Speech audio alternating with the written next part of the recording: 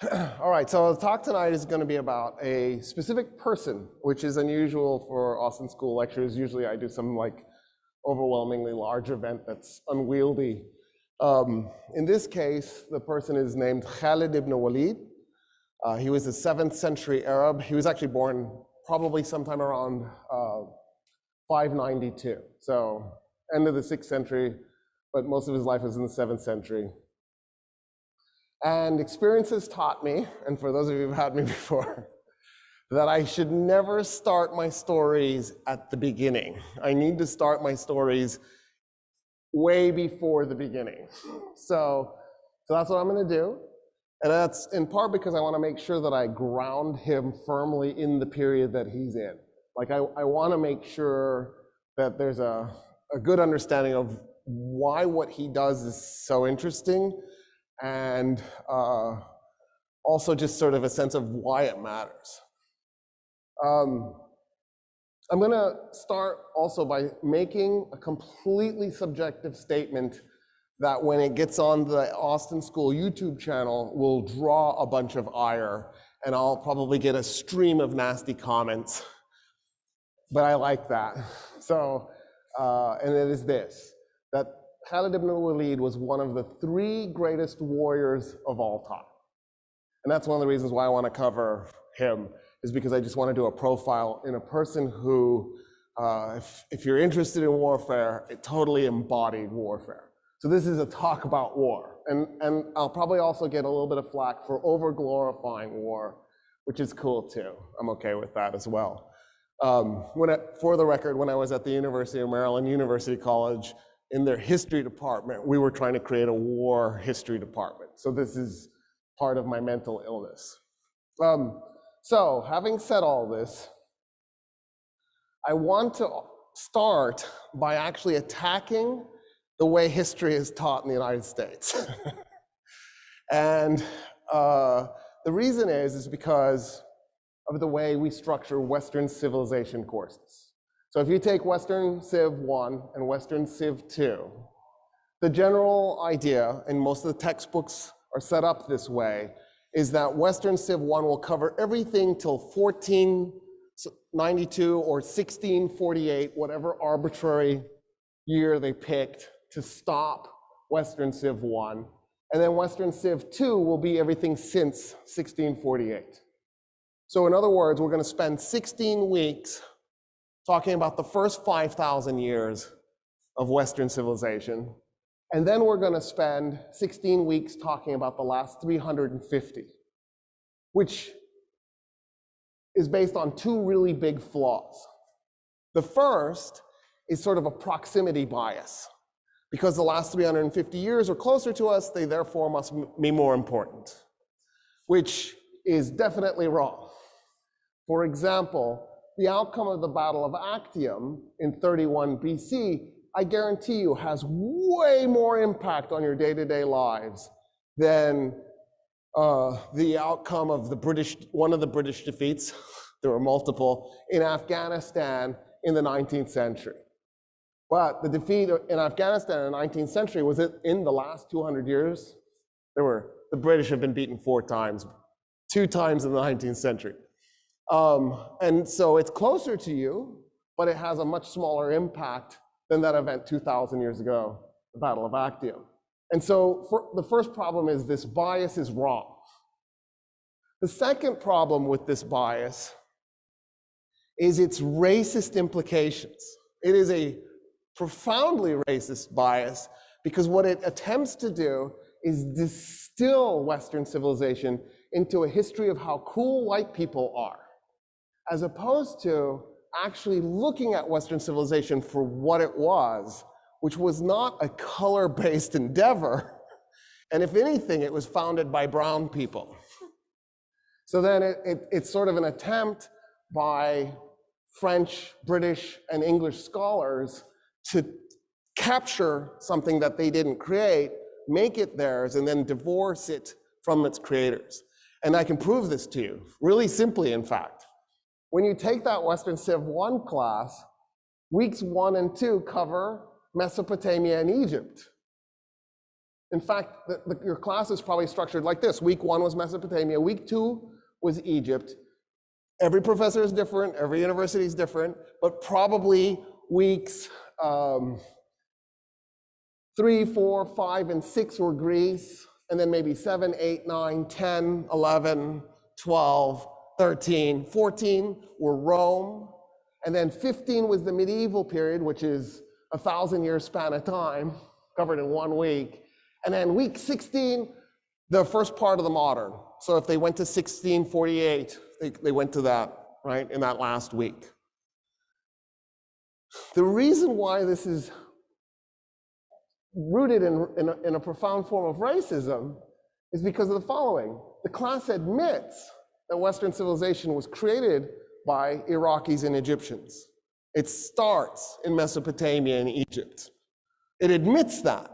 And then it pretends that Western civilization got up and ran away and began inhabiting Italy and Germany and England and never again ended up in the Middle East, which is preposterous because all the Middle East could ever do as the founder of Western civilization is simply evolve its Western civilization. Do you see what I'm saying? It's not like it could lose it. It just evolved differently than Italy or Germany or England. But it doesn't make it any less Western Civ. And so the way we teach Western Civ 1, where we do 1 week, maybe 2 weeks on the medieval period, actually takes this to the next level. Because I'm going to talk about an event that takes place in that. We act as if the medieval period, which we call the Dark Ages, only took place in Europe. And in fact, we've renamed the birthplace of Western civilization the Middle East, as if it's in the East, when it's clearly not in the East since it birthed Western civilization, right? And then we ignore everything that was happening in the Middle East during the medieval period. And let me just give you an idea of what was happening in the Middle East during the medieval period. So while Europeans had no indoor plumbing and no paved roads, and their life expectancy was 40, and the way they took care of their waste was they would do it in a chamber pot and fling it into the street, the Middle East had indoor plumbing that brought fresh water in and took sewage water out. The Middle East had streets that were lit up at night with oil lamps. In part because I want to set the mood, show you the technology that was available at the time, and then tell you why what follows. It's the Battle of Kadhai. I didn't actually, so I pulled up this map. I was having the hardest time finding a map. I was at the point where I was going to make a map, but I was running out of time. And then I thought, you know what? I got to find something. And I kept digging and digging and digging in the Googles. And I believe this is the man who made this map is Polish. If you're not Polish, I'm so sorry. I just guessed. But it's okay because most of the names are in either the Persian names or the Roman name. If I'm wrong, forgive me, but it's somewhere right in there. So what is today the southern end of Turkey, a little bit to the east, just north of Syria. The reason that battle took place is because of what a guy named Gaius Julius Caesar did. You guys incorrectly call him Julius Caesar. Caesar, I'm going to do it too, because it's fun. Who doesn't like to mispronounce things on purpose? Caesar decided his family was going bankrupt, that the best way that he could solve the bankruptcy was to start an illegal war with the Celts living in Gaul, conquer them, and then plunder their resources and enslave them. And so that's what he does. And he becomes fabulously wealthy and he saves his family from bankruptcy. He was part of a secret illegal arrangement with 2 other men. The 3 men were in the Senate. There were 2 patricians and a plebeian. The Senate always wanted a plebeian on board, and the plebeian, of course, was Pompey Magnus, the most famous plebeian to be in the Senate. And then Caesar, who was a patrician, and another guy named Crassus. Nobody ever remembers Crassus. Crassus and Pompey hated each other's guts, And there was a little bit of fear that maybe a civil war would break out. So to prevent the civil war, Crassus, Pompey, and Caesar got together and created this secret little power arrangement so that they could control the Senate, and then basically the three of them would rule Rome, and everybody would pretend somebody else was doing it. Isn't that cool? Crassus sees what Caesar does, sees how wealthy Caesar becomes, and goes, whoa, I want this. Crassus was the governor of Syria. So he thought, what's the nearest rich place I can go conquer? And he went, it's Persia, let me attack it. And so he took 40,000 Romans, and they marched from Syria into the Persian Empire, and they met at Carthage. 40,000 Romans. 32,000 infantry, and they were heavy infantry, right? Think of Roman legionaries with the interlocking shields and the spears called pilum, and they had a little gladius, a little short sword, and they would march in tight ranks, heavily armored. They were basically just a giant human wall, pointy human wall, because they had the spear sticking out. And then about 4,000 light cavalry and about 4,000 medium cavalry. And they went. And they meet the Persians at Carthage. They meet 8,000 Persians on horseback, 8,000 infantry, cavalry, and which is what they had. They had 8,000 cavalry. And the Persians that they met were light cavalry with bows and arrows. So the Romans are like, oh, we got this. 40,000 versus 8,000, what are they gonna do? Shoot arrows at us? So the Persians ride up and they fire arrows from horseback. And the Romans were like, okay, testudo. Testudo is where you take the shields, they interlocked. You could connect them together. And so they locked them together this way, and then the row behind them held the shields up like this, and then the row behind them held their shields up so that they interlocked to make a roof and a wall, and the Persian arrows bounce harmlessly off the top. It probably sounded loud, but otherwise nobody's injured. And so at this point, the Romans are chuckling. They're like, what are you gonna do? Just keep doing that? You'll run out of arrows eventually. And so then the Romans march forward slowly, and then the Persians turn around and fire another round of arrows at the Romans, and then they ride off. So now the Romans think, okay, well, let's chase them. So they go out of Testudo, because you can't run like this. You can't run holding a fort in the air. You need to lower your shields. So they lower their shields and they take off on foot running. And they're chasing the 8,000 Persian horse archers. The Persian horse archers turn around in their saddles and fire backwards. Nobody had ever done that in battle. The Romans are shocked. They're so surprised by the thing, they don't have time to pull up Testudo, and hundreds of Romans go down. This rattles the Romans. They're like, whoa, we can't just chase these guys. Okay, we need to be a little more cautious. And the Persians start running up a hill. So now the Romans are slowly following after them. And the Persians turn around and shoot, but because the Romans have slowed down, they go back into Testudo, and not many are injured. They don't quite get into Testudo in time, so some of them do get injured. And so it slows the Romans down. They're getting a little nervous about all of this. But then the Persians go over the top of the hill. So now the Romans are like, well, we might as well run. They can't shoot through the hill. So they start running, and they run up the hill. And just as they're cresting the hill, to their shock and dismay, the Romans see 1,000 cataphracts. Cataphracts were fully armored soldiers on top of armored horses. The first time Europeans will do that, put a fully armored man on top of an armored horse, is 14 centuries later, at the end of medieval Europe. The Persians were technologically 14 centuries ahead of any European society in terms of heavy cavalry. 1,000 cataphracts was far superior to 8,000 Roman cavalry. because they were tanks. There was almost nothing you could do to them. And they're charging up the hill as the Romans are charging down the hill. So the Romans charging down the hill are trying to stop, and they're shouting to the guys behind them, hey, stop running. But the guys behind them can't really hear them, in part because some of them are on the other side of the hill, but in part because of all the noise. And the guys running down the hill can't stop running, because if they do, they'll get knocked down and trampled to death.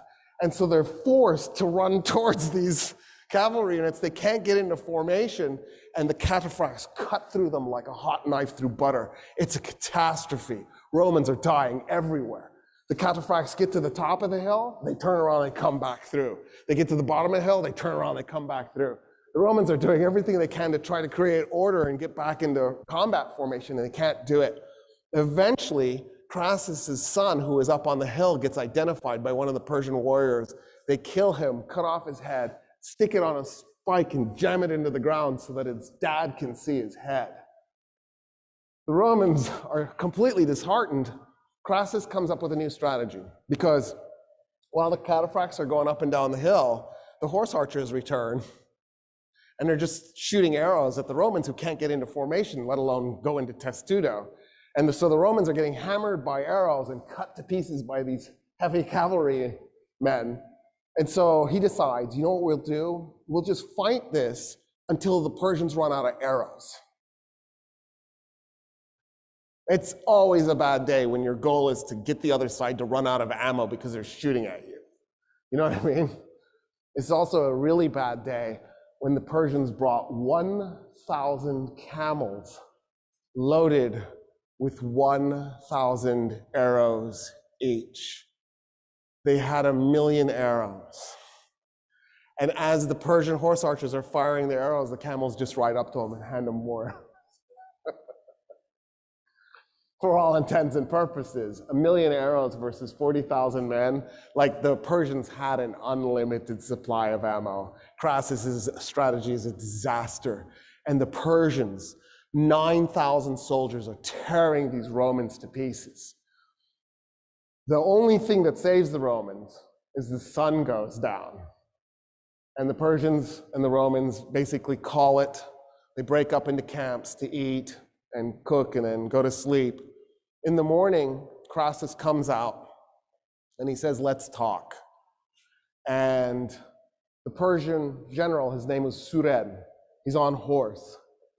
And Suren says, there's nothing to talk about. He had a stick with him.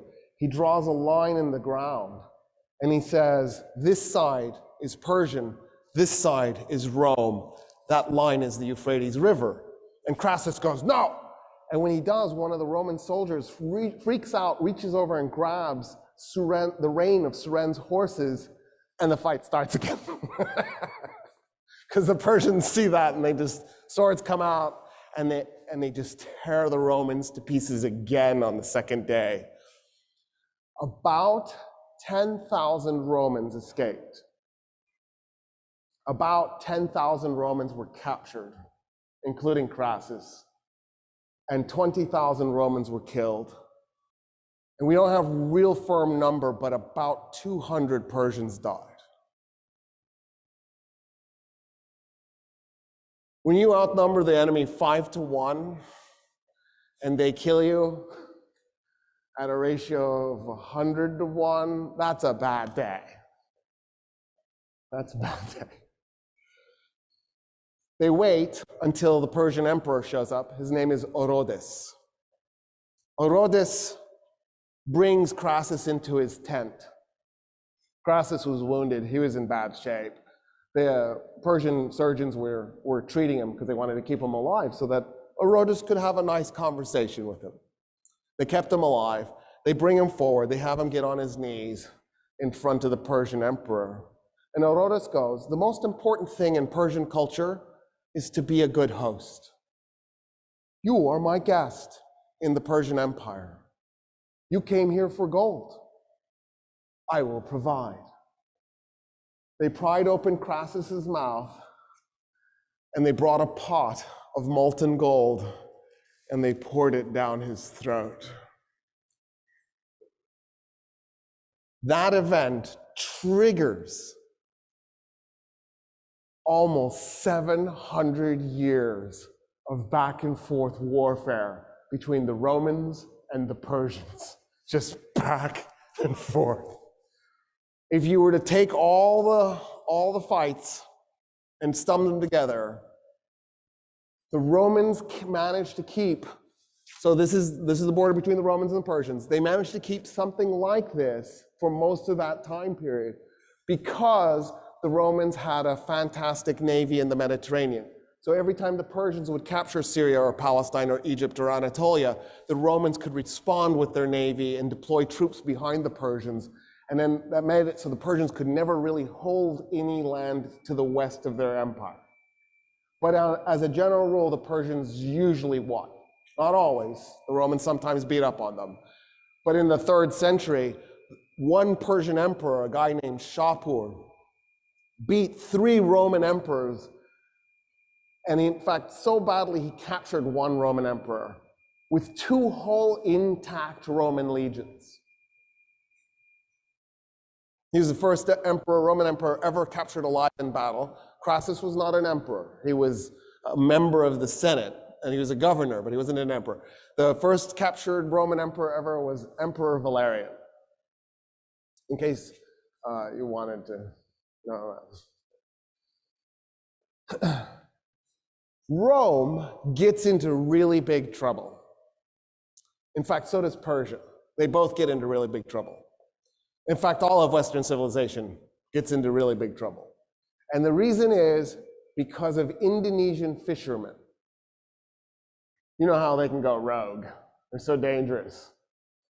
The Indonesians had discovered there were a bunch of islands through the middle of the Indian Ocean, and you could hop from island to island. So even though they didn't have truly ocean-worthy vessels, they had vessels that were ocean-worthy enough you could get between the islands.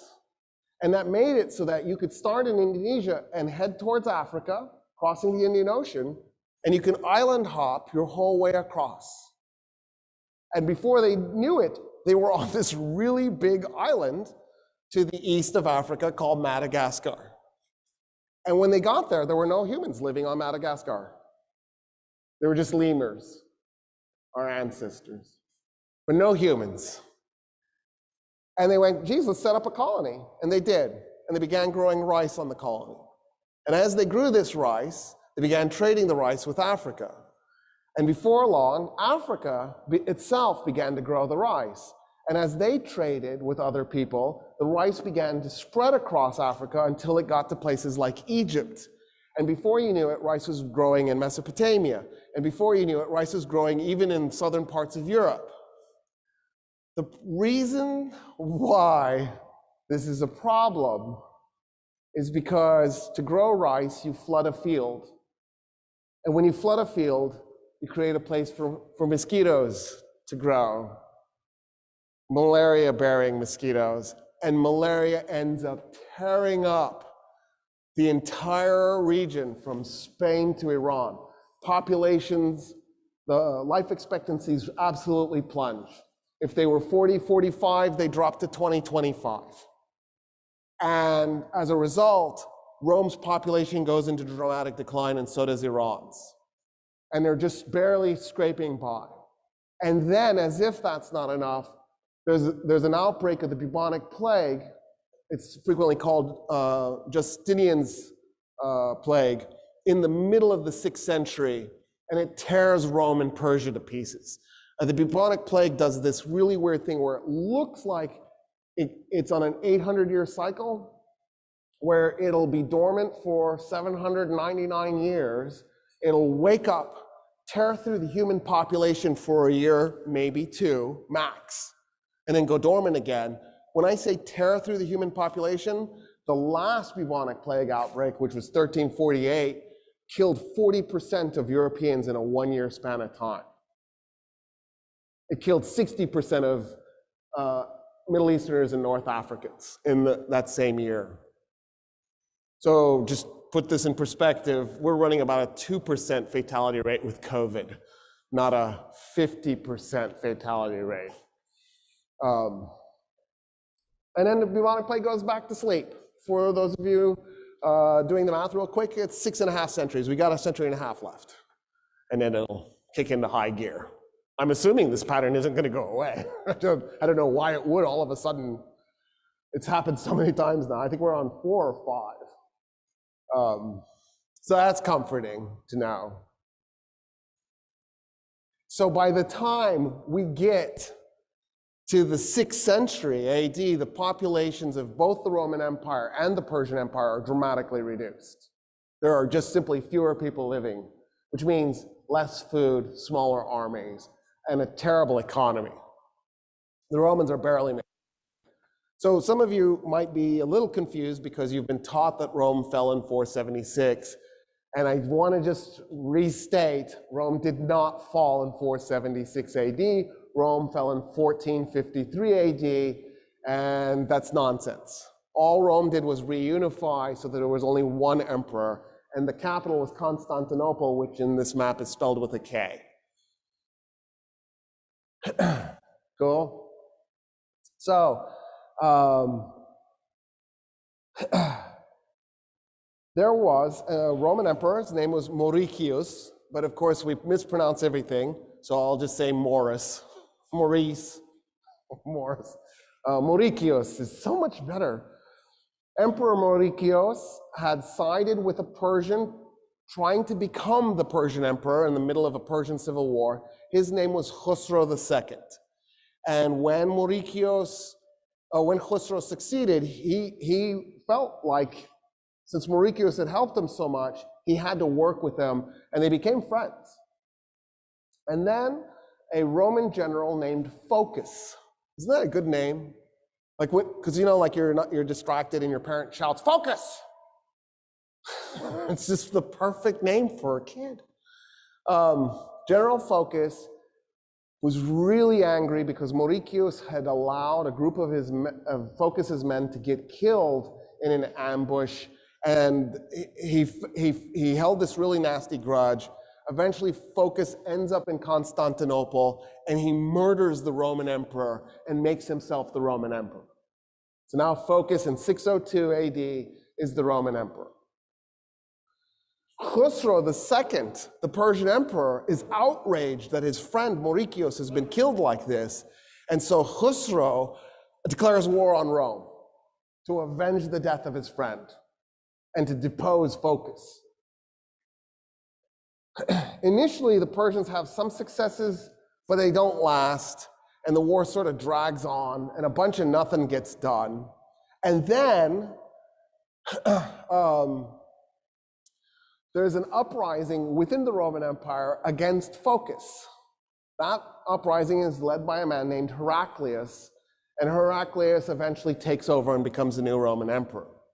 The problem is this war now has a life of its own, and so even though Phocas is taken out of the picture, and in effect Khusro II gets his way, it doesn't matter anymore. They're in the war, they're just going to go ahead and fight it out.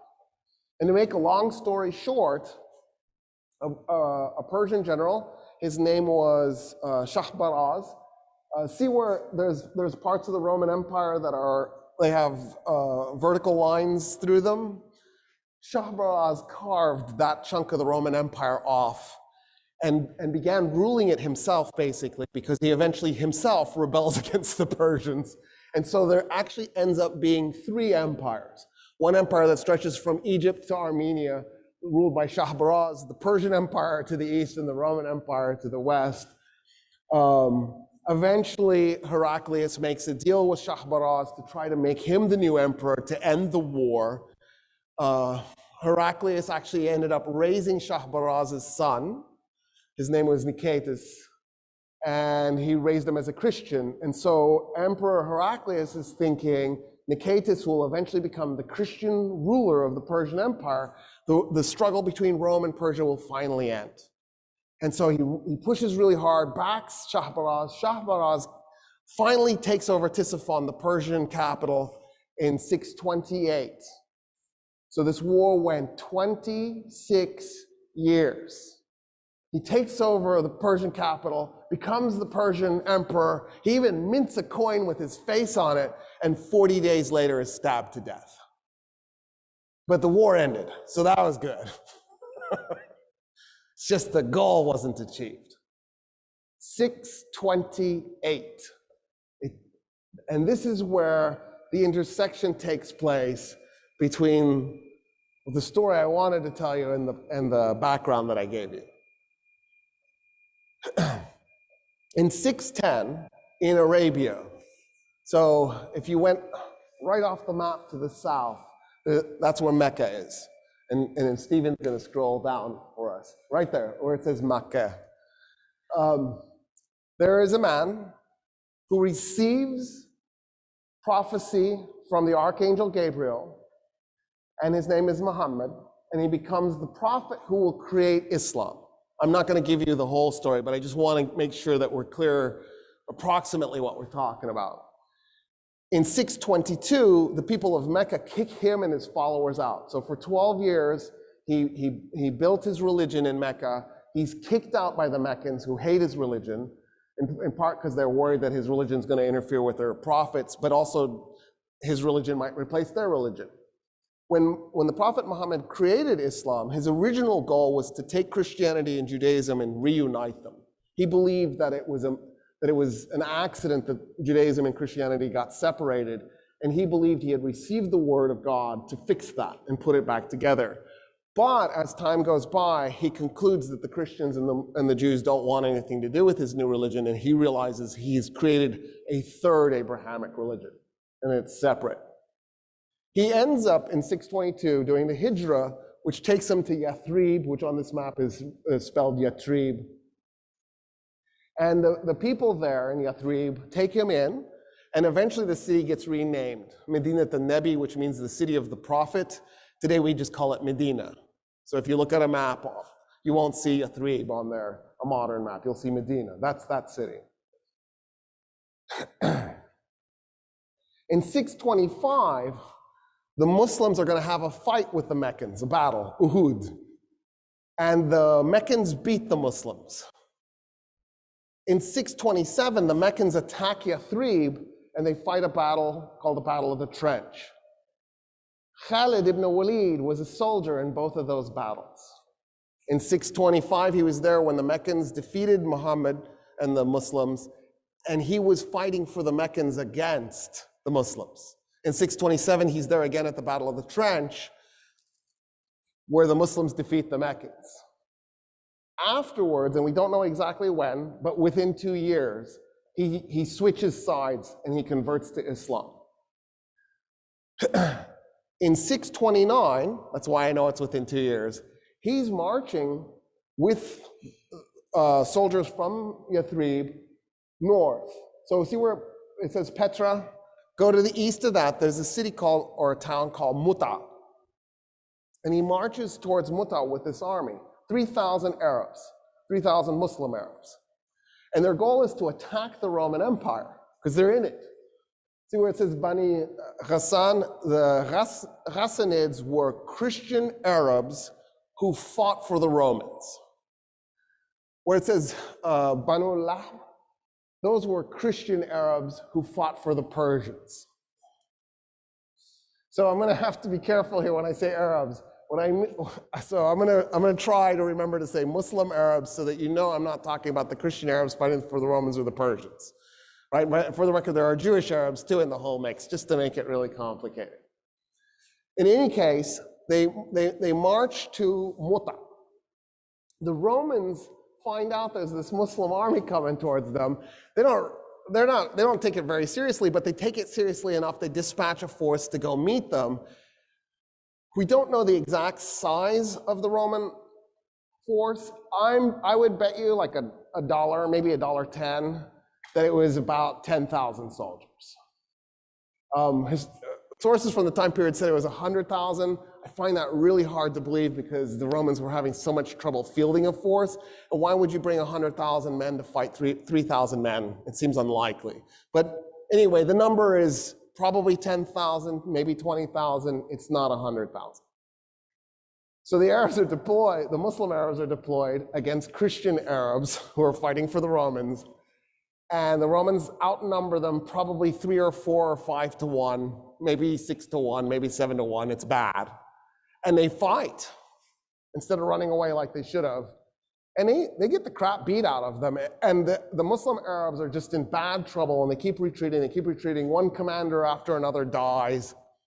Finally, the last commander turns to Khalid ibn Walid and goes, I want you to figure out how to get us out of here. And hands him the banner to put him in command of the Arab army, the Muslim Arab army. And what Khalid ibn Walid does is he'll take soldiers and he'll give them a banner, and he'll have them sneak around a hill at night. So they're behind the hill. And then in the daytime, he'll have them come over the top of the hill. And then when they arrive where the Arab army is, he secretly sneaks them another banner. They sneak around the backside of the hill, and then they'll come over the top of it again. And then he gives them another banner, and then they'll go around the back of the hill and they'll come over the top. So the Romans watching this are like, man, look at all the reinforcements they're getting. And it was just the same group of guys that just kept marching in a circle around this hill. And then when the sun went down, he would have each man set 5, 10 campfires and then try to keep walking around in front of the campfires. So the Romans watching it would not only see a bunch of campfires, they would see all these men walking in front of the campfires. And he just kept doing these tricks. And what it did was it kept the Romans from attacking, because the Romans thought, man, I don't know how big that force is. There's so many of them. And he kept doing this until he finally got far enough away from the Roman army, he could just tell his men to run, let's run. And they ran. That is the only battle Khalid ibn Walid was in command of where he didn't win. It was the first time he was ever in command, and he was put in command after they had already lost, in circumstances that were impossible to win. The Prophet Muhammad will eventually capture Mecca, and when he does, he'll own the western part of Arabia and the very eastern part of Arabia, but not the rest of it. And this is important because Arabia had never, ever, ever in its entire history up until that moment been ruled by a single political entity. Not, the Arabians had never ruled Arabia, the Persians had never ruled Arabia, the Ethiopians had never ruled Arabia, the Romans had never ruled Arabia. At one point, the Ethiopians had captured a piece of Arabia, the Yemen. And then of course the Persians have that chunk over there in the northeast, and the Romans had that chunk in the northwest. But no one had ever ruled all of Arabia as a single political entity. The closest anybody had come, in fact, was the Prophet Muhammad. When he died in 632, he had gotten such a big chunk, he probably had about 40% of Arabia. He was replaced by a guy named Abu Bakr. Abu Bakr didn't take the title king, he didn't take the title emperor, he took the title follower of the messenger of God, and became the ruler of this Muslim-controlled chunk of Arabia. He made 2 armies. He sent one army from Yathrib due east, and he sent the other army south to Yemen. And his goal is to finally, once and for all, conquer Arabia and rule it. And actually, he was ruling from Mecca at that point. The guy he put in charge of his army that went east was Khalid ibn Walid. And Khalid will do a series of battles against a heretic who was claiming to be the real prophet in an event called the Ridda Wars. And Khalid will win battle after battle after battle. And by 633, Arabia is unified. So the campaign started in 632. It took less than a year. And in part because of Khalid's decisive victories in the center of Arabia. At that point, there's argument amongst historians exactly what happened next. Did Abu Bakr order Khalid to keep going, or did he tell Khalid to stop? It's entirely possible either is true. He doesn't stop. That's the important thing. Whether he was told to stop or told to keep going, he doesn't stop. And he goes towards the very southern tip of Iraq. So see where it says Sabur? He's headed in that direction. He ends up fighting a battle in what is today Kuwait. It's called the Battle of the Chains. The Persian general Hormuzd chains up his elite soldiers to show the Arabs that there is no retreat, that the Persians will fight to the death because they've made it so they can't retreat because they're chained together. But also because Khalid relied heavily on cavalry, it would be impossible to do a cavalry charge through them because there are chains in between them, so there's no way to get through. What Khalid liked to, the way battles went back then, everybody did this, the Persians, the Romans, everybody did this, is they would send champions to go fight each other before the battle. But what the Arabs liked to do was first poetry. So they would get their best improv poet, because they would improv right there. They didn't have a poem written in advance. And they would get that poet to shout to the other army a poem. And the belief was that if you shouted a good enough poem, the other side should give you the field and walk away. And of course, the Persians are like, screw you, we don't even speak Arabic, we don't know what you're saying. So after the Arab shouts this poetry at the Persians who are annoyed, Khalid walks out and says, I'm my champion. I'll fight the Persian champion. That's a problem for the Persian general then, because if he doesn't go fight, it's general versus general. If he doesn't make it general versus general, it makes him look like a coward. So the Persian general goes, okay, let me fight. And they go out and they fight, and Khalid ibn al-Walid kills him within like 30 seconds. It's a really quick fight. And so now the Persians are going to go into the battle without their general.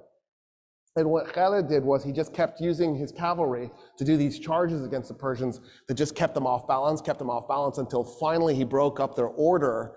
And what they should have done was they should have repositioned, or they should have retreated a little bit and then repositioned, but they can't because they're chained together. And he swings his cavalry around the backside and starts harassing them, and he tears them to pieces. The estimate is that he brought 18,000 men against 20,000 Persians, the same Persians who tore those Romans to pieces almost 700 years prior. And he walked away with a couple hundred killed, and the Persians lost, and most were killed or captured. And then what he's going to do is he's going to work his way along the western bank of the Euphrates River. And his goal is the city that's labeled as Herat there. At the time, it was called Hira, or at least the Arabs called it Hira. And he's heading towards Hira. And he'll fight 3 more battles. The rivers Walaja, and I'm drawing Ulais. Walaja Ulais in the river. And one of the battles, I don't remember which one, I'm slightly embarrassed, but not really. There's 50 battles, dude. I can't keep all this straight in my head. At one of the battles, one of the Persian generals is like, screw this, because Khalid kept going, I'll be your champion. And he walks out, now the Persian general is stuck doing the same thing. And the first thing that happens in the opening moments of the battle is the Persian general gets killed. And so this Persian general goes, okay, I bet that bastard's gonna do this again. So he buried 12 Persian soldiers in the battlefield right where he thought the challenge would take place, with straws so they could breathe through it. He buried them in the night so that in the morning they would come out and do the challenge. And then what was supposed to happen is once the challenge started, the 12 Persian soldiers would jump up and they just murder Khalid right there. So Khalid walks out, the Persian general walks out, the 12 men jump up, and one of Khalid's cousins was in the army, the Muslim Arab army. And he's like, that's not fair. And he runs out and joins Khalid, and the 2 men murder the 13 Persians. And then they destroy the Persian army. And he would use different tactics every time. And one of the battles, what he did was he'd snuck 2 cavalry units behind a hill, and the Persians were in between his men on the other side of the hill and his army. And he just kept slowly backing his army up and making a circle, a half circle out of it. So the Persians would kind of go into the middle, and then he signaled his cavalry that came riding over the hill, and they attacked the Persians from behind, completely surrounded, destroys them. He captures Hira, and then on the way, So see where it says Peraz Sabur? That is Anbar, the city of Anbar in Iraq today. He's heading towards that place. That's where he wants to go. And he's going to fight 3 battles, one after the other in succession. And here's what he does. So there were 60,000 Persian soldiers in 3 separate armies, 20,000 each. And they're coming for him. And by this point, he's down to 15,000 men. Because even though he keeps winning, he's still taking losses. So it's going to be 4-to-1 odds if he lets those 3 Persian armies merge together. And he's thinking, I don't think I can beat 60,000 men with 15,000 men.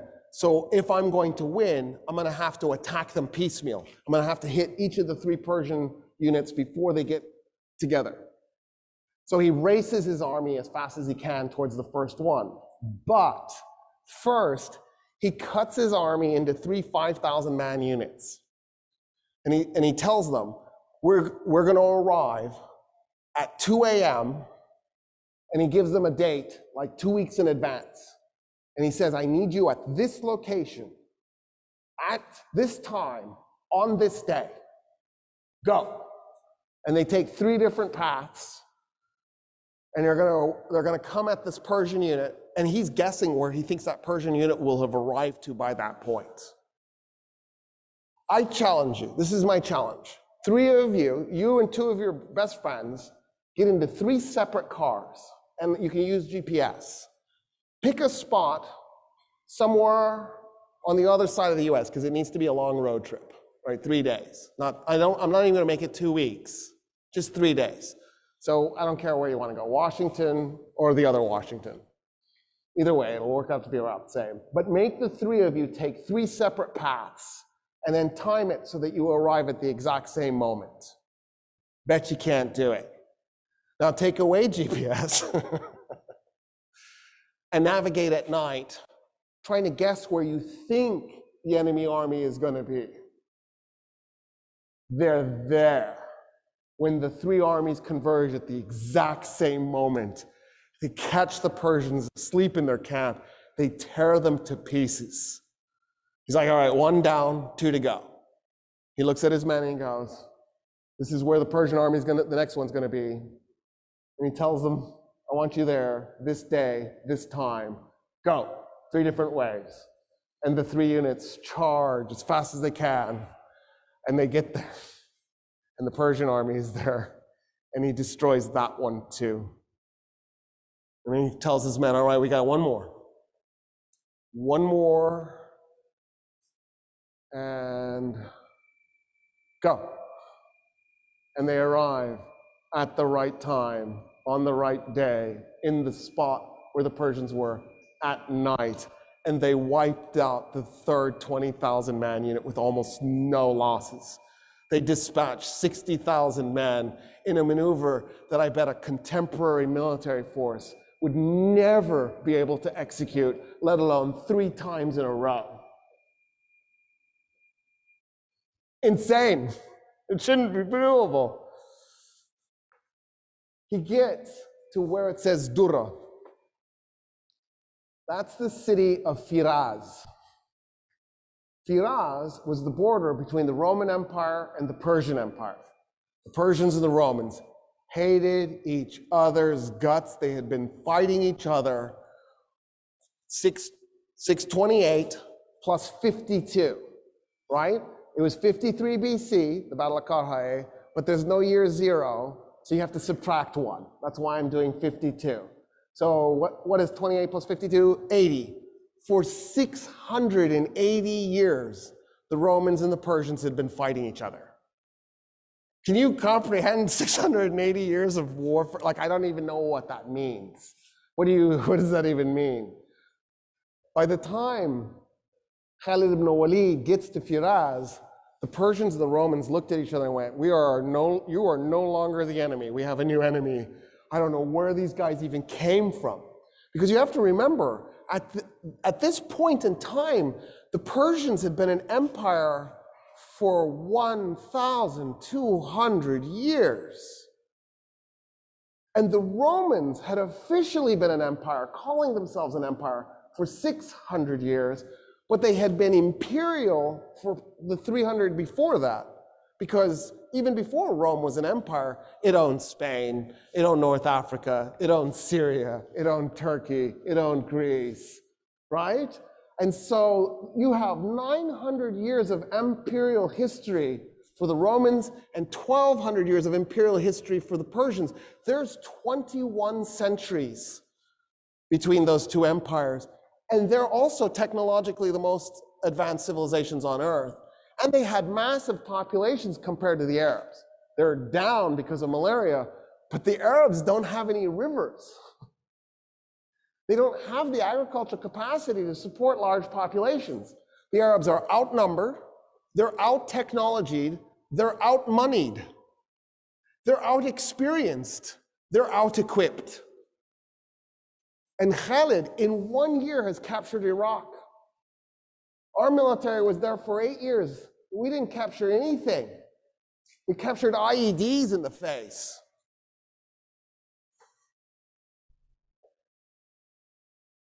So the Persians go to the Romans, they're like, okay, we're going to fight this one as allies, right? And the Romans are like, yes, yeah, we're good. Because in the meantime, an Arab army has attacked from this side and is trying to get to Jerusalem. And so the Romans know that the Arabs, you're outnumbered, you're out-technology, you're out-moneyed, and you're facing two empires. Do you attack both at the same time? That makes no sense, but it's exactly what the Arabs did. They attacked the two oldest, most powerful empires at the same time, even though they were outnumbered by one, let alone both.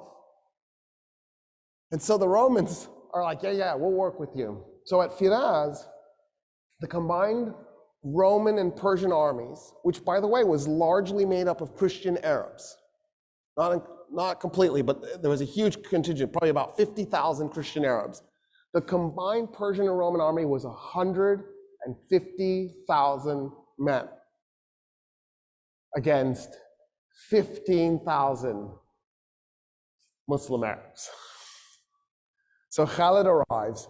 Khalid is on the east bank of the Euphrates. The Persians and the Romans are on the west bank. There's a ford and a bridge, which is convenient if you're moving an army. It's nice. And so Khalid needs the Persians and the Romans to cross the river to fight. So he very politely backs his army up from the bridge and the ford and split it into 3 5,000-man units. He liked that.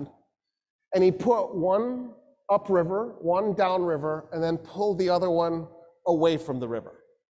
And he just waited. So the Persians and Romans start to cross the bridge and they're also crossing the ford at the same time. And he waits, and he waits, and he waits. And then he does a prayer as he's waiting.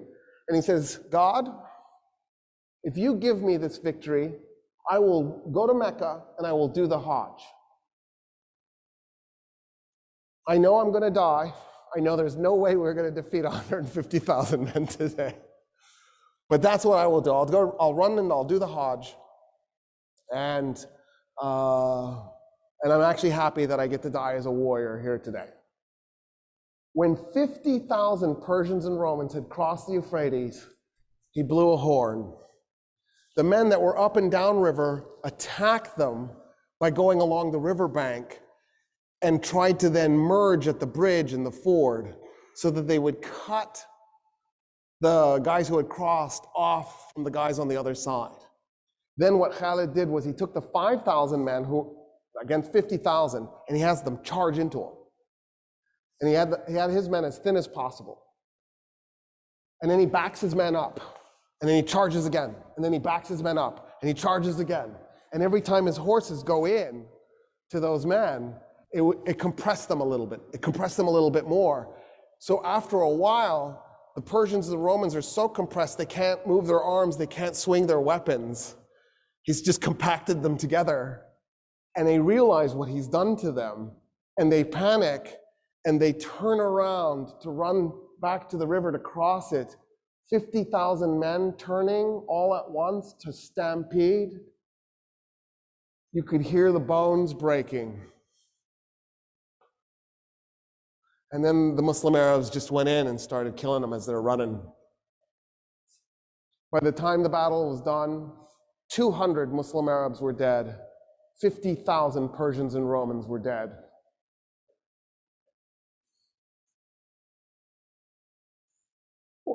What is this? Khalid's like, okay, I'm alive. That's a surprise. And so what he does is he orders his men back to Hira. So what he does is he says, okay, I need to arrive at Hira. I need to show up on top at the front of my army, but I've got to now go to Mecca to do this Hajj. So he takes his fastest horses and his best men, and they race across the desert as fast as they can. They get to Mecca. He puts on a hood so that nobody will see his face. He quickly does the Hajj. He jumps back on a horse and he rides as fast as he can. He gets to the front of his army just as it's arriving at Hira, and he assumes the position as if he was there the whole time, and he marches his men into the city. And a few days later, a messenger arrives from Mecca, sent by Abu Bakr, the Caliph, and it said, "You were spotted in Mecca. Don't do that again." Abu Bakr then orders him to invade Syria. So he's going to basically miss Dura. He's going to go south of Dura, and he's heading towards Damascus. That's his goal, is to capture Damascus. Because the Muslim Arabs are thinking if they capture Damascus, they'll get Jerusalem in the aftermath, because the Romans there'll be an Arab army north of the Roman army, and they won't be able to maintain their supply lines, so they'll just simply retreat. And that's how they'll capture Jerusalem. Khalid takes his men across this really nasty chunk of desert in a logistical feat that would be hard to replicate with a contemporary army today. He just takes his men through a spot that has no water and no food, and he gets them across. They show up in Syria, they come up to Damascus, and he captures the city. At that point, Emperor Heraclius is tearing his hair out, trying to figure out what to do, because all of this is a shock and a surprise. Nobody ever thought the Arabs were a threat. Where is this even coming from? So Heraclius goes to Antioch, which is on that map as Antiocheia, but it's Antioch. And they had renamed it Theopolis, which is City of God. And he shows up, and he's hunkered down in there, and he gets together his generals, and he decides to launch a counterattack. And what Heraclius' idea is, you send 4 Roman armies, and you catch the 4 Muslim Arab armies in 4 separate locations, and you take them out piecemeal. Heraclius does not want to ever have a situation where he's bringing all 4 of his armies together, because he doesn't have the economy to support having that many men in one location. There's just too few people. The infrastructure has fallen apart. Word reaches the Muslims that there are these 4 armies now coming towards them. The commander of the 4 armies is a guy named Ubaidah, Abu Ubaidah. Abu Ubaidah was told that he was in command, and Khalid was relieved of command. He could still be a general, but he would not be the guy in charge. And the reason is because the new Caliph, Abu Bakr, only lived 2 years as Caliph. He's dead. He's replaced by a guy named Umar ibn al-Khattab. The new Caliph is Khalid's first cousin, and he doesn't trust Khalid. He thinks Khalid has political ambitions. And so he's worried that if people like him too much because he's too amazing, he'll eventually try to become the new Caliph, and he'll do a political coup. So he demotes Khalid. But so Abu Ubaidah orders the Arab armies to head over towards where it says Al-Jabiyah. The problem is the Hassanids keep attacking them from behind. And so the Muslims try to figure out what to do. They decide to hold a conference. And then what they do is they ask an interesting question. Abu Ubaidah does, the commander. And the question he asks is, would you guys rather have Khalid in charge or me? And everybody looks at him like, you know, we feel guilty saying this, but yeah, Khalid. And he goes, me too.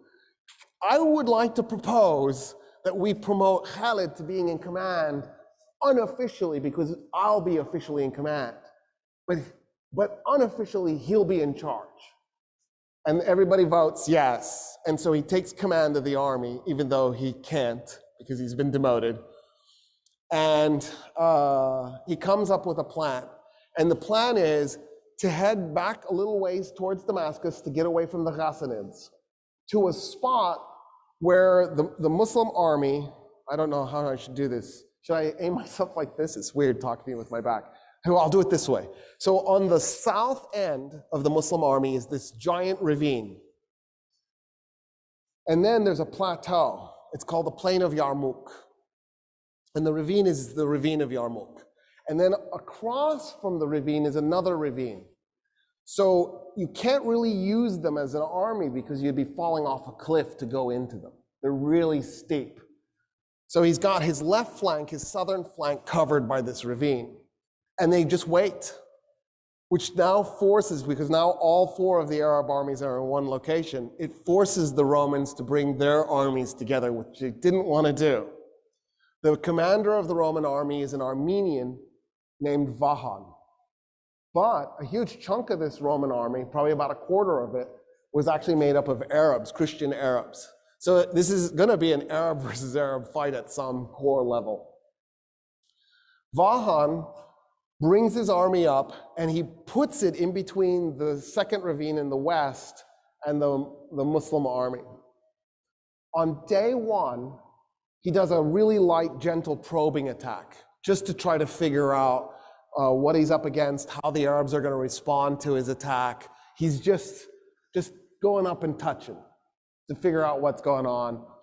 The Arabs feel the pressure because they're outnumbered again. Now, this isn't Firaz level outnumbered, but it's still bad. We don't know the exact numbers, but it's probably in the ballpark that there were 120,000 Romans and about 40,000 Muslim Arabs. So the Muslim Arabs are outnumbered by about 3 to 1. And so Vahan is just sort of checking things out because he knows these Muslim Arabs are good fighters. He doesn't want to do anything risky on day one. The sun goes down, they disengage, a few hundred people are wounded or killed. It's not heavy casualties. On day two, Vahan decides he's going to have the Roman left flank and the Roman right flank hit the Muslim army as hard as it can, because he figures he's got the numerical advantage, hit them as hard as you can. So he orders that. The Muslim commander on the left is a guy named Yazid, and the Muslim commander on the right is a guy named Amr ibn al-As. And Abu Ubaidah is in the middle, the guy who's supposed to be in charge. And then Khalid's in the back controlling everything. And the weight of the Roman army is so overwhelming, both Muslim flanks are collapsing. And they're in full retreat. And in the north, on the Muslim right flank, the women, so it's worth pointing something out that's actually really interesting. Women have always been an integral part of warfare in all times. We pretend like we've just recently let women in the militaries. The Persians had an all-woman archer division. The stories about the Amazons, that wasn't made up. That mythology was based on a real event.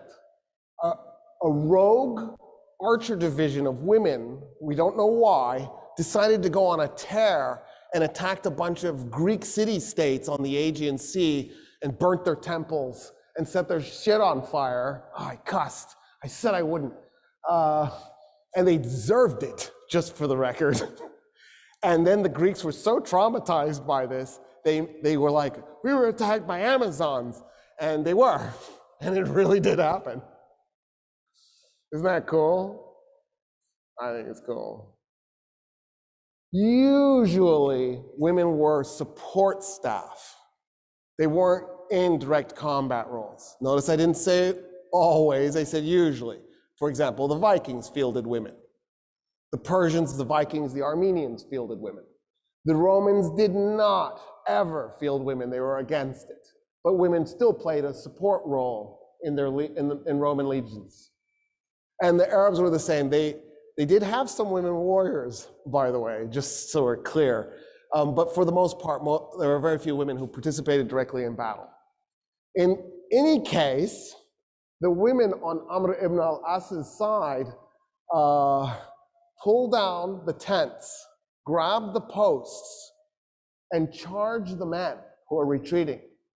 And they shout at them, you've shamed your wives, and now you have a choice.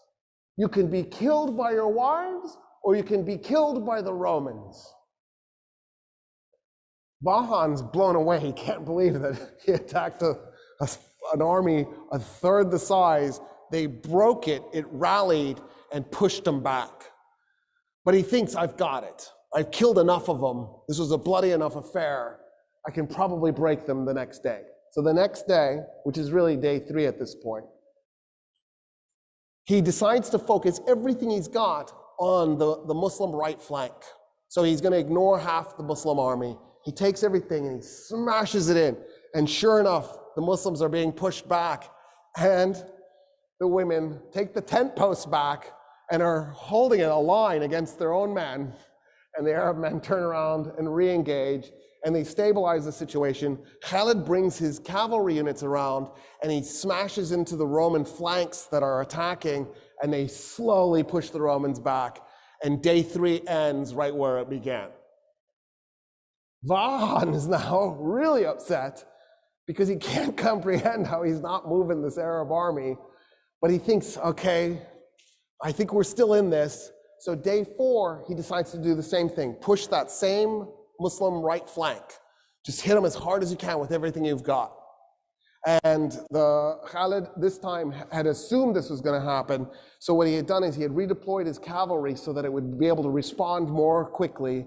And he manages to stabilize the flank, even though it does start to collapse. They do start to fall back, and they manage to push the Romans back, and they stop day 4 right where they started. Day 5, Vahan sends a guy to talk. And he's ready to come up with a compromise. Like, maybe you get Jerusalem and we keep Damascus, something like that. Khalid goes, oh, the Romans only talk when they're losing. Okay, I'm going to refuse to talk. Day 6, he took all his cavalry. It was about 8,000 men. Out of his 40,000 men, about 8,000 were cavalry. And he put all of them on his right flank. When the sun came up, he swung it around. So now the Romans are trapped between his army and the 2 ravines. There was a bridge over the western ravine. During the night, he had sent 500 cavalry around through the plain. They had snuck down into the ravine and they had captured the bridge. And his goal is to get the Romans to run towards the bridge because there's nowhere to go because the Muslims actually have the bridge, just the Romans don't know. And he comes swinging over the top and he smashes the Roman left flank really hard. He breaks the Roman cavalry unit that was there, and he breaks the Roman army that was there. It's the cavalry unit and the army start to retreat. They're running in 2 other Roman units, sending them into disarray. And then the Romans try to respond with heavy cavalry. Vahan sees what's happening. He organizes cavalry. He draws it in, but it's heavy cavalry and it's slow. Khalid comes in with his light cavalry and he attacks them before they can get into more formation, destroys them. Then he takes his cavalry and he slams it into the back of the Roman army. It breaks and goes into full retreat. And that's how he took 40,000 men against 120,000 men at Yarmouk and destroyed them. Vahan got away with a cavalry detachment. Khalid grabbed his fastest horses and his best men, and they took off and they chased General Vahan. And they caught up with him just outside of Damascus. And Khalid lets his men tear up Vahan's men until the only man standing is Vahan. And Khalid had told his men, don't touch him. And then he comes up to Vahan and he says, you are a man's man. And so I'm going to give you a man's death. And they dueled one-on-one, and he kills Vahan. And then Khalid goes and recaptures Damascus. Emperor Heraclius holds a council, and he asks his remaining generals, what should we do? And the generals tell him, we've lost Syria, it's done. There's nothing we can do about it. And so Heraclius gets on a ship and he says, farewell, Syria. You have been a lovely province, and now you will be a lovely province for the Arabs. And he withdraws. And that was the last time, second to last time, there was a Roman army in Syria. They'll get in one more time, but they don't really keep it for long. Khalid and his army now return to Jerusalem, which on this map is Hirosulima, in case you were wondering. And when they get there, the Romans have largely abandoned it. The Roman military has. But there's enough people manning the walls that you can't get in. So the Arab army is stuck outside, trying to figure out how to get inside so they can capture this holy city. The Archbishop of Jerusalem, a man named Sophronius, by the way, a Christian Arab, a loyal Roman citizen, indicates he's willing to negotiate, but only with Umar ibn al-Khattab, the Caliph. Well, the Caliph is all the way back in Mecca. It'll be weeks before he can be sent for and then return. So they come up with a scheme. And the scheme is, since Khalid is Umar ibn al-Khattab's first cousin, he actually looks like him. So they pretend Khalid ibn al-Walid is the Caliph. They meet with Sophronius, and while they're talking, somebody had actually met Umar ibn al-Khattab, had met Khalid ibn al-Walid, and knew that was Khalid. And so he tells Sophronius, you're being duped, it's not really the Caliph. It's some other dude. It's that general that's been tearing us up. Sophronius is outraged. He goes, you lied to me. And he calls off the negotiations for the surrender. So now the Arabs are stuck getting the Caliph. Sophronius comes out of the gates weeks later to meet the Caliph because he sees the Caliph's army arrive. And as he's approaching, he sees a man leading a camel at the front of the army. So for the record, the rich Arabs, the Arabs who were good soldiers, didn't usually ride camels. They usually rode horses, Arabians. And for those of you who don't know, Arabians are fast and agile, and they have crazy personality. And so they're perfect for warfare. Camels are a little bit clumsy and slow. They serve a purpose in warfare, but you're better off on an Arabian. In any case, the Arab army is being led by a man leading a camel with a man on the camel. So Sophronius, he's got a giant red hat, because he's also a cardinal, right? He's got gold tassels, actual gold, hanging from his hat. He's covered in gold jewelry. He's wearing red robes. He's covered in perfume. He's on a lectica. The lectica was the couch that the Romans would ride, and then they'd have like 4 or 8 men, depending on how big it is, carrying it. And then he has 2 men, one on each side, fanning him. Of course, right? That's what Jesus would want from his bishops. It's exactly right. And he's coming out on this lectica being fanned. And he comes up to the guy on the camel, and he says, where's the Caliph? And the guy on the camel does like this. He nods with his head at the guy leading the camel. So Sophronius turns to the guy leading the camel and goes, where's the Caliph? And the guy leading the camel says, I'm the Caliph. And Sophronius goes, dude, you're dressed in rags. The guy's pants were mended multiple times. His shirt was mended multiple times. And he goes, no, I'm the Caliph. And Sophronius goes, you've just conquered Iraq and Syria and all of Palestine minus Jerusalem. How is it you're so poor? And the Caliph goes, well, why would I collect wealth? We're not doing this war because I'm trying to plunder anything. I'm a humble man with humble needs. I just need good meal.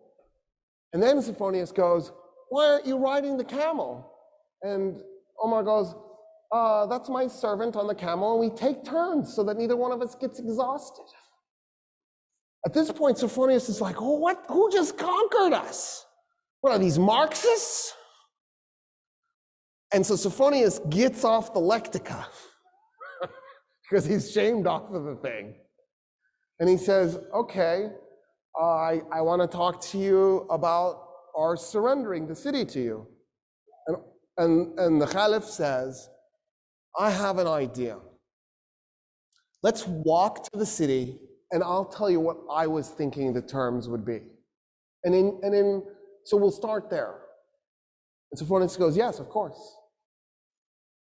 And as they're walking, Umar ibn al-Khattab says, why don't we do this? All Roman politicians leave Jerusalem. You just go, if you're a politician. So if you're a top bureaucrat, an officer, and you can take anything you can carry. So you can take gold, as long as you can carry it. And Sophronius goes, okay, that's reasonable. That's actually more than reasonable. I just assumed you'd enslave them and take their gold. I don't see how anybody would be mad about that. And then what else? And the Caliph goes, oh no, I was thinking that's it. We don't do anything else. And Sophronius goes, wait a minute, I am really confused. So when us Romans capture a city, we enslave a segment, we plunder the city, probably a little bit too much raping too. We might even burn some of it just for grins and giggles. And then we declare it to be ours. What about that? And Umar ibn al-Khattab goes, no, we're not going to do any of that. No plundering, no raping, no enslaving. We don't do that stuff. And then Sophronius goes, oh, but you're going to seize property in the city. And the Caliph goes, no, we're not going to take anybody's property. We're going to leave the city exactly like it is. The only thing I want to do is eject the Roman politicians with whatever they can carry. And Sophronius goes, there's nothing to negotiate. Yeah, we surrender the city this instant. I don't understand, actually. They walk into the city. Khalid is one of the men following. Amr ibn al-As, all these guys, they're on foot. If they've got their horses with them, they're leading their horses by the reins, right? Because the leadership is on foot. There's no way they're going to ride in. They're walking. And this is a holy city to them because Jesus is holy to them, because the Jews were holy to them. And so they see this as a holy city. Sophronius goes, tell me about your religion as they're walking through the streets. And so Umar ibn al-Khattab starts telling him about Islam. Sophronius goes, it just sounds like a variation of Christianity. I feel like our religions are shockingly similar. And Umar ibn al-Khattab goes, yeah, because they are. We thought we were doing Judaism 3.0. It never occurred to us that we were going to be received as being so different. And he goes, okay, since you've given us such amazing surrender terms, my alarm is going off, and I can't turn it off, and it's so embarrassing. It's telling me to put my kids to bed. I should have remembered to turn it off, but it didn't occur to me. He says, you've given us such amazing surrender terms, and because I feel such kinship with your religion, will you do me an honor? Will you come to my church and pray in your Muslim way next to me as I pray in my Christian way? And Umar ibn al-Khattab goes, never. And Sophronius goes, why? He goes, I'm the Caliph. The first place I pray in Jerusalem is going to become a mosque. The Muslims will take it and they will create a place of worship for Muslims. and you will lose it. And I don't want you to lose your church. And Sophronius goes, oh, okay. What if we find an empty piece of Jerusalem and we just pray there? And Umar ibn al-Khattab goes, yes, I accept. An empty piece, something that nobody owns. So they go and they find an empty lot and they pray. The Archbishop in his Christian way, the Caliph in his Muslim way, side by side. It is a mosque today, that spot, commemorating the first place that the first Muslim Caliph prayed in Jerusalem. He nailed it. He knew what was coming. And he saved the Church of the Holy Sepulchre for Christians, because that's the church Sophronius wanted him to pray in.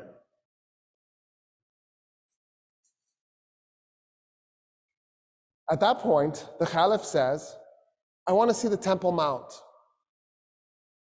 And Sophronius goes, why? And the Caliph goes, because it's holy.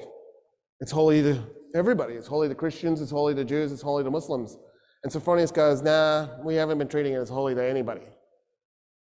And Umar ibn al-Khattab goes, what do you mean? And so Sophronius says, so after we tore down the second temple of Solomon, when we conquered Palestine, we turned the Temple Mount into a garbage dump to punish the Jews. And the Caliph goes, what do you mean? And Sophronius goes, yeah, there's like 500 years of refuse on that thing. It's just a garbage dump. And he goes, show me.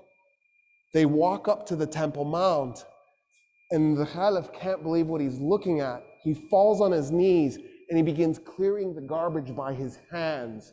His army sees their leader on his knees clearing garbage, and they run up and they start clearing the garbage themselves. And they clear the garbage off the Temple Mount. The Caliph goes, okay, I want to meet some of the Jews living in Jerusalem. And Sophronius goes, there are no Jews in Jerusalem. And the Caliph goes, what do you mean there's no Jews in Jerusalem? The city is holy to the Jews. How could there be no Jews? And he says, well, us Christians, we pretty much murder them every chance we get. We really hate Jews. In fact, in the war we just did against the Persians, the Jews sided with the Persians. And so we murdered 20,000 Jews in Jerusalem and completely purged the city of its remaining Jewish population. And Umar ibn al-Khattab goes, no, this is wrong. You can't do this. And so he turns to a convert to Islam, a Jewish convert to Islam, and he says, I need you to find me 80 Jewish families that were willing to volunteer to move to Jerusalem so we can reestablish a Jewish presence in this city. And that's how the Muslims conquered Jerusalem. And that's the stuff that's left out of your history books. Isn't that crazy? Because isn't that an amazing story?